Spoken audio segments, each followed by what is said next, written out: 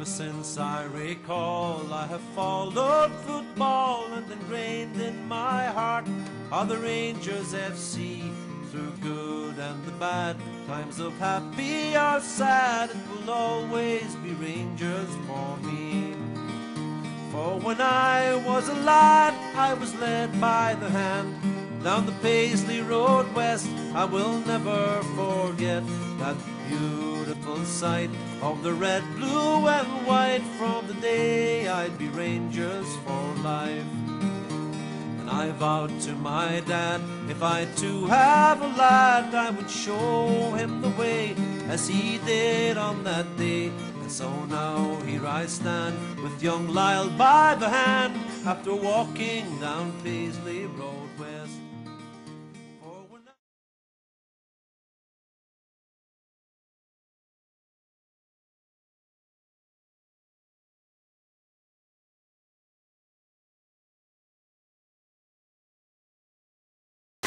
And welcome along to the next edition of Down the Paisley Road West. I'm delighted to be at the home of Rangers legend of the 60s and that famous team of 63, Mr. Ian McMillan. Hi Ian, welcome along today.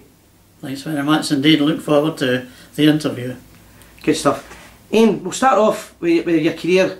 As a young lad in 1958 you left Airdrie Onions, where you came from, and you signed for Glasgow Rangers, where you joined one of the greatest Rangers teams of the 60s, or certainly one of the greatest Rangers teams ever. Tell me about leaving Airdrie, how it felt as a young kid, leaving the club you supported and going to Rangers, and how it all came about. Well, the reason it all came about was that every 5 years in our time, our era, every 5 years, if you completed 5 years, you got a benefit from the club. And I asked them to hold it back a year to make it the 6th year, because I was getting married the following year, and that would come in handy. So when the 10th year finished, to finish your 10 years, I went up and asked for my second benefit, and they said, no, you're not getting your benefit until next year. I said, well, that's a bit unfair, because we're supposed to get it after every 5 years completed, and I asked you to hold it back, and I said, well, I'm not very happy about that. So that was the reason I didn't sign for Airdrie at the start of 58-59, and it wasn't until October 58 that Rangers came along and asked me to sign. And we'll go on in a few minutes time, we'll go on and speak about you going to Rangers, but we'll stay with Airdrie for a minute. So years later, you got the honour of going back to the club for where you were born, and you became the manager, I believe? Well, I came back from Rangers and I played 2 years with the team, and then they asked me to coach the boys for a year or two. The S-Forum boys it was at that time. So I was quite happy to do that. And then I think it was 2 years after that they asked me to be manager. And I was manager at Airdrie for 6.5 years. Great. And so the Ian McMillan story really starts in Airdrie and it finishes in Airdrie as far as the football side's concerned. Exactly right. And I believe that one of the main things that made you who you were as a player was the Airdrie schools competitions. Do you have any fond memories of them? Very much so. I went to Albert Primary School. I was not very brilliant at school, and what we looked forward to was playing for the local team, the schools team, and the highlight was always to play at Brimfield. And every wee boy, or every boy up to the age of 14, generally speaking, you got picked about 11 or 12. I got 4 years at it playing at Brimfield. And that was the highlight of every young boy in the local teams, local schools, was the highlight would be to play at Brimfield. So just to qualify how well you were doing as a player when you were at Airdrie, although you made it to Glasgow Rangers later on and you were a huge success, tell us about your international career before you went to Rangers and after when you went to Rangers. Well, in total I had 6 caps for Scotland, and strangely enough, it was 5 I had was playing with Airdrie, and only I got 1 when I was playing with the Rangers.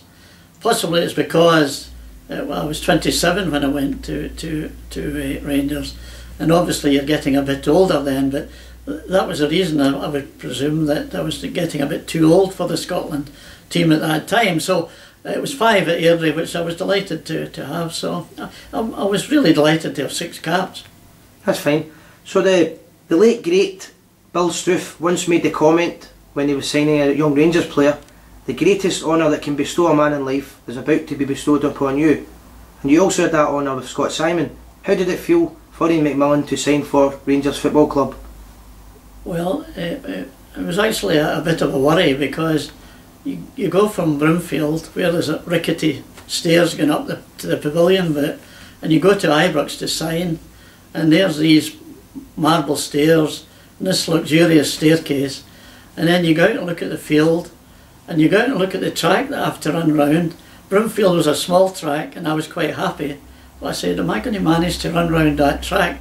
It was so big. So it was an enormous feat, and you say to yourself, am I good enough to sign for a team of this nature? Because playing with Airdrie, it was fine. It was a local team. You hadn't great aspirations, but going to Rangers are expected to do something. You're always expecting to win things, and that was my doubt when I went. Was I good enough to play for this particular team? So it's a 1958-59 season. You've just signed for the club, and as you make your first impressions, you meet new players, and I'd be interested in how your welcome was, the reaction to meeting the new players, your relationship with the new players, and your relationship with Scott Simon, the manager. Well, because I hadn't played from the August to October, I had to play 3 games in the reserves to begin with, so that I was fit to play in the first team. But once I got with the first team, I don't know what I worried about, because I would think even my granddaughter would have played well at inside right for that team, because you leave Airdrie, and you're lucky when you play with Airdrie to look up and find one pass is all maybe you would get. So he went to play with this team, and there was 5 or 6 options you could put. So to my mind, it was anybody could play in that team at inside right at that time, because it was such a good team, great players to play in, made it easy for you, and it was a joy to play in. And your relationship with the manager, Scott Simon? Well, it was such a good team that he didn't have to tell us to do anything. We sort of arranged it ourselves. And possibly there was one time in the whole of the 6 years I was there that the manager possibly should have changed it. And that was the Eintracht semi-final European Cup over at Eintracht. You could see the writing was a wall that this was an outstanding team. We were a marvellous team, and we were lucky to come in at half-time at 1 each. And if we had maybe instead, the manager I think should have said, I've seen it as well, and he should maybe have said, let's play it a bit tight in the second half. Because we played every game as if we attacked, no matter whether it was playing against Falkirk or Ibrox, or whether we were abroad playing Eintracht. We kept attacking, and we did that the second half. And of course, I think we should have played it a bit tight in the second half, and it caused them a bit of problems. Don't give them the room to play, because it was 6-3 the final result. And if we had maybe got it down to 3-2 or something, or 3-1, it might have given us a chance for the replay at Ibrox. So that was the only time I would maybe criticise the manager. And I had mentioned that to a colleague, and he's written a book about it. And it looked as if he was slating Simon, and the last thing I would want would that to be my opinion of Simon, because I got on well with him, and he allowed the team to play the way everybody agreed that was the way we should play, and he had great results with it. He won cup after cup with it, so that would be the only blemish, I would think. Yeah, and that famous match you talk about then, in the next round, it was Real Madrid Frankfurt in the final. So it was. That was a great thing. We knew before we went to play Eintracht that the final was going to be at Hampden, and it would have been marvellous to get through that game against Eintracht, to play at Hampden in front of a huge Scottish crowd, and that would really have lifted us, even though we were going to be playing Real Madrid. So it's like football. You look back on it, and it's all the ifs and buts about it. And if we had done maybe that second half, it might have changed. But if again, you just don't know. 1963 season, many believed, was one of the greatest ever Rangers teams. Rangers were at their pomp, and as you say, they were playing against the cream of Europe, and no more so than the Rangers midfielder and your friend Jimmy Baxter. Well, I would think he was outstanding player. He was a character, but a wonderful player, a wonderful left foot. He went by players as if they weren't there. And that's a tremendous asset to do that. And he wasn't fast or anything, because a lot of the good players like Messi, for example, now he's got speed to allied to his control. Baxter had only control, and he went by players as if they weren't there. And he could pass a ball with that left foot, curl it round players. He was a marvellous player. And somebody had said to me about how Baxter got to Rangers, and I said, Jim, you know, the reason you got to Rangers was because we played Wraith Rovers at Ibrox one Saturday, and you were against me. And as you know, I'm not good in the air. I can't tackle too well, and I'm not fast. So you had a wonderful game against me. So that was possibly that Mr. Simon must have seen that, and that was how you came to Ibrox. I kidded them on about that for quite a long while. So Jim Baxter, how highly would you rate him as a player? Oh, he was an outstanding player, there was no question about that. He had that tremendous ability, and he was a great encouragement to other players too. So, one of the top-notch players. And one of the legends I interviewed recently was Davy Wilson. Davy Wilson, when I asked him the same questions about the 63 team, described Mr. Ian McMillan as the finest passer of a ball, and he said, ever. What's your recollection of wee Davy? Well, I remember wee Davy. He was a tenacious wee winger, very good control, and he could take men on, and he also was always in position to get the ball. He used the head.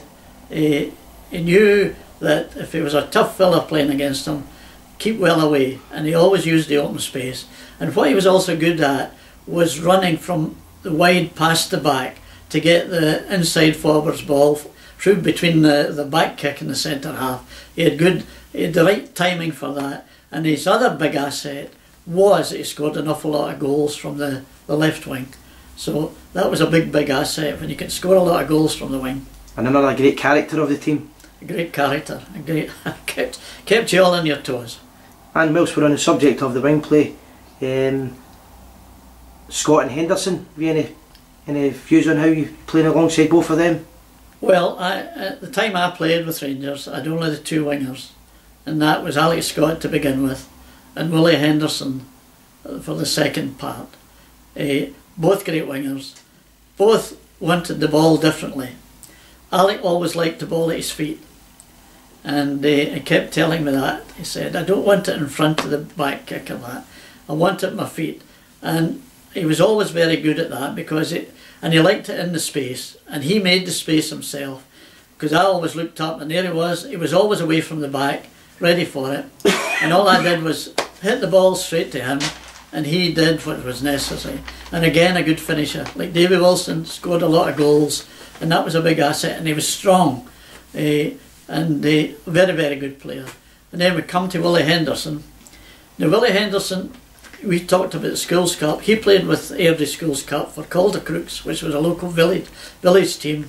So he knew all about Airdrie, and he was an Airdrie supporter. He used to come and watch me, he said, when I was a player. And he wanted the ball in front of him. He wanted the ball between the centre half and the back kick.